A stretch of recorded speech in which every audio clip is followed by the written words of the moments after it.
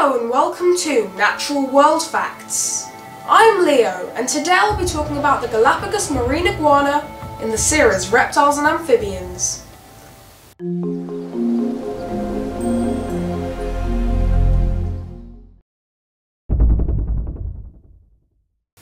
Brief overview. The Galapagos Marine Iguana is a marine reptile native only to the Galapagos Islands.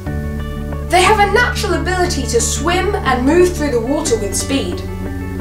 This reptile can dive down to 30 feet to find food, holding its breath for over an hour.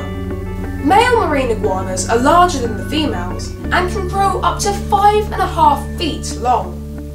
The Galapagos iguana evolved from its land-based cousin in order to become better suited to a marine lifestyle.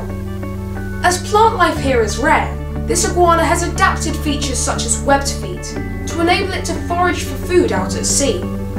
The water is too cold for them to remain in all the time, so they must bask on the rocks in order to regulate their body temperatures. Appearance. Galapagos marine iguanas have stocky bodies, a long tail, and webbed feet to propel themselves forward.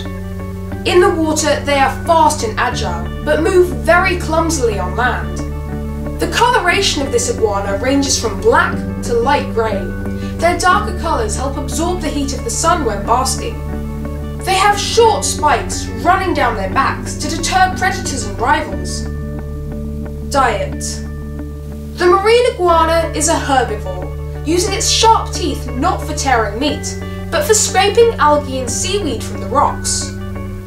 Their flat snouts allow them to get into cracks and crevices for algae too. As seaweed is more plentiful in warmer temperatures, this iguana eats heavily in the spring and summer to store up fat for the winter when food is scarce. Habitat. The only location where this lizard can be found is the Galapagos Islands. They tend to stay close to the shore, foraging for food in shallow waters or basking in the sun on the rocks. Breeding.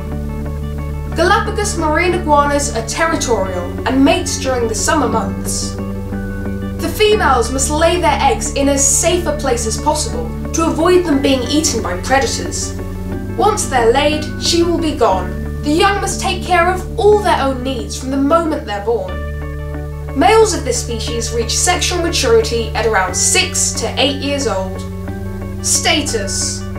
The marine iguana is listed as vulnerable on the IUCN Red List of Threatened Species due to getting tangled up in fishing nets and plastic debris that humans leave along the beach. Luckily, this species is completely protected. Thank you for watching Natural World Facts. See you next time.